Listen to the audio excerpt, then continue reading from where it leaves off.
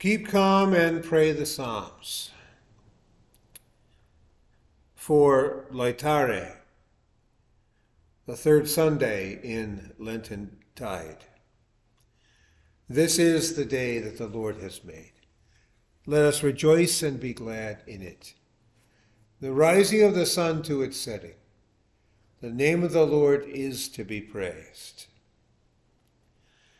The entrance psalm for Laetare Sunday is Psalm number 84, verses 1 through 4. And the antiphon is again from Psalm 84, but verse 5. Our psalm. Blessed are those whose strength is in you, in whose heart are the highways to Zion. How lovely is your dwelling place, O Lord of hosts! My soul longs, yes, faints for the courts of the Lord. My heart and flesh sing for joy to the living God. Even the sparrow finds a home, and the swallow a nest for herself, where she may lay her young. At your altars, O Lord of hosts, my King and my God. Blessed are those who dwell in your house, ever singing your praise. Glory be to the Father, and to the Son, and to the Holy Spirit, as it was in the beginning, is now, and will be forever. Amen. We speak the Catechism, the 10 Commandments. You shall have no other gods. You shall not misuse the name of the Lord your God. Remember the Sabbath day by keeping it holy. Honor your father and your mother. You shall not murder. You shall not commit adultery. You shall not steal. You shall not give false testimony against your neighbor. You shall not covet your neighbor's house. You shall not covet your neighbor's wife, or his manservant or maidservant, his ox or donkey, or anything that belongs to your neighbor. The Apostles' Creed.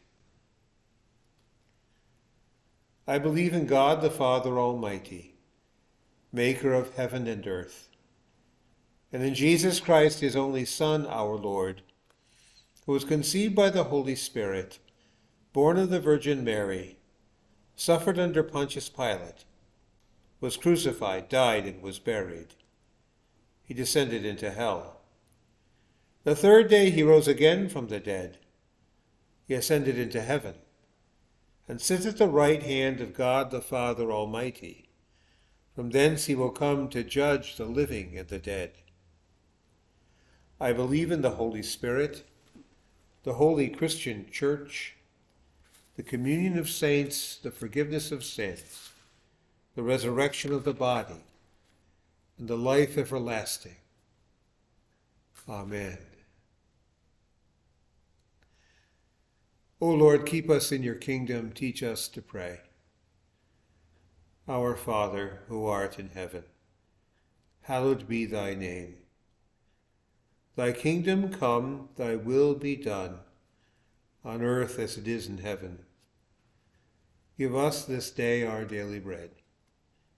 Forgive us our trespasses, as we forgive those who trespass against us. Lead us not into temptation, but deliver us from evil. For thine is the kingdom and the power and the glory, forever and ever. Amen. The Lord be with you. Let us pray. O God, whose glory it is always to have mercy, be gracious to all who have gone astray from your ways, and bring them again with penitent hearts and steadfast faith to embrace and hold fast the unchangeable truth of your word. Through Jesus Christ, your Son, our Lord, who lives and reigns with you and the Holy Spirit, one God, now and forever. Amen. Luther's Evening Prayer. I thank you, my heavenly Father, through Jesus Christ, your dear Son, that you have graciously kept me this day. And I pray that you would forgive me all my sins where I have done wrong, and graciously keep me this night. For into your hands I commend myself, my body and soul and all things. Let your holy angel be with me, that the evil foe may have no power over me. Amen. Let us bless the Lord. Thanks be to God. The Lord bless thee and keep thee. The Lord make his face to shine upon thee and be gracious unto thee. The Lord lift up his countenance upon thee and give thee peace. Amen. You have a good night.